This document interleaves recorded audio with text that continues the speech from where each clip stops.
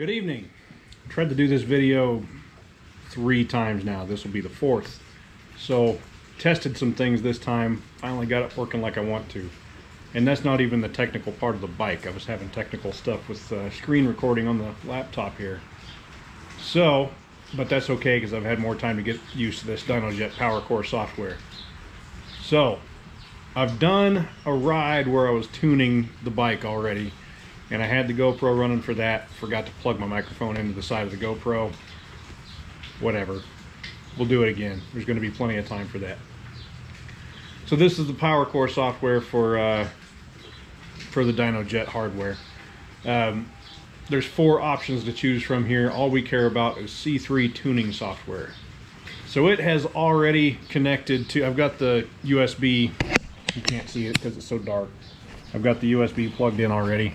It has already reached out to the Power Commander and pulled back what it needs from it. But if it doesn't do that, simple enough, hit this red receive button up top. It's got it. So here's your target air-fuel ratio table for the AutoTuner. I need to make some modifications of this. I got a new map from Fuel Moto USA where I ordered the AutoTuner from. So let's go ahead and do that right now. I'm going to open the True Dual map that I got from them. And I'm going to go to the target air-fuel ratio table.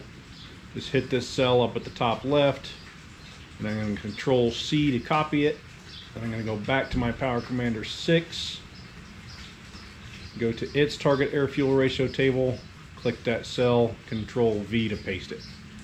Bingo. So that's got some 14.5s in there for the cruising range. You're cracking the throttle open. We got 13s, we got 13.6s, we got 13.4s.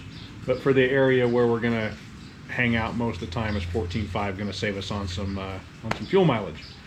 So got that put in there.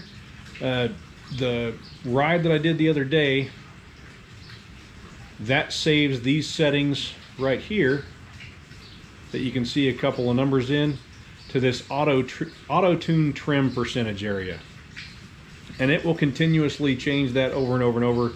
You don't ever have to actually do anything after you plug this thing in and turn it on, which, by the way, in the tools section, no, configure, in this configure right here, we want to go to AutoTune the first time you ever turn this thing on and click this AutoTune enabled button right here.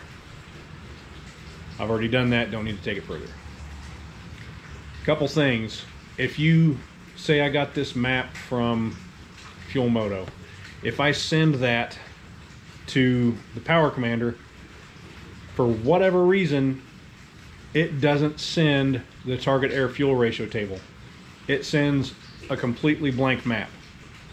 So what you want to do is receive the map from the Power Commander, open the other map, copy, and this is the same even if you've got a map from either DynoJet or if you order your hardware from Fuel Moto, they have a big database of maps that they've made too. You want to receive from the Power Commander, so that's the map that you get right here, and you want to open the map that you get from wherever you got it and go to these fuel adjust percentage tables. If there are anything in there, copy that from this table, go back to the Power Commander 6 and paste it in the fuel adjust percentage here. I don't know what DynoJet has going on with this software, but it is not as friendly as the old Power Commander 5 software. This stuff's a little loopy. So I've already got these AutoTune trims in my map that's on the Power Commander 6 already. Say I want to accept those and get rid of the AutoTuner. Or you can accept them and the AutoTuner will make small changes after that too. You don't have to do anything, but you can do. So you can go to Maps, I believe, yep, and accept trims. This will apply all of the AutoTune trims to the respective fuel tables and send the solution. Do you want to continue? Yes. So that has applied the fuel trims and it's already sent it to the Power Commander. So you go to this fuel adjust percentage. There's all the same trims that we had on the AutoTune trim percentages. Simple as that. Now I'll go check my target air fuel ratio. That's still there. We're good to go. One other thing we can do, and what I am going to do, so I want to first save as, or save map position 1. I want to save this to 03/21/2024, because I'm going to do something that's going to wipe everything out. So now I'm going to go to, I think it's in maps. Yep, advanced mode. So I'm going to advance this map to a cylinder and gear advanced. So it picks up your gear position from the ECU, and you can make this to where it tunes first gear differently than second gear, differently from third gear all the way up to sixth. And that's what I'm going to do. Because why not? Why not have a more custom tune, right? But now, the fuel adjustments are gone. The AutoTune trims are gone. Another awesome thing about this awesome software from DynoJet.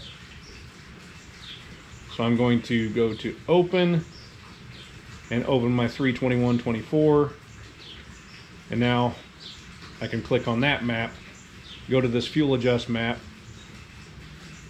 copy this, Control C, go back to my Power Commander 6, and I'm going to paste this in all of the gears. Gear 2, click there, paste. Gear 3, click there, paste. Oh, paste. 4, paste. 5, Control V, by the way, for paste. And 6, Control V. And also, close these cylinders out now. Go back to this target air fuel ratio. Lo and behold, it's blank. Get your shit together, DynoJet. So I'll go back to this true dual map, go to the target air fuel ratio, copy this, go back to my Power Commander 6, paste it in here. So this map right here that you see on the screen right now is always going to be the targets for every gear, but every gear might have different air to fuel ratios, or not, different percentages of fuel change in those areas, if that makes sense. A little more advanced than I wanted to get in this, but we're working on a 10-minute video already. I don't think I really need to. Oh, once we're all done with this, we've pasted those things back in. We are going to send that back to the Power Commander. Now we're done. I'm in the middle of an oil change right now, and I like to let all the oil leak out. No more drips, nothing. So that's why I went ahead and you can record for up to 10 minutes with the free version. Cool. Well, I'm done recording the screen anyway. Yeah, gonna let my oil finish dripping out here. Drink a nice old cold PBR. And hope that was helpful to somebody. It took me a while to get this all figured out. Like I said, the Power Commander 5 software was much better than what they've got going on here for the Power Commander 6. But it can be done. If I can do it, you can do it. I promise. Thanks for watching. That's all I got for now. I'm going to finish changing the oil in this thing and then go mope about all this rain.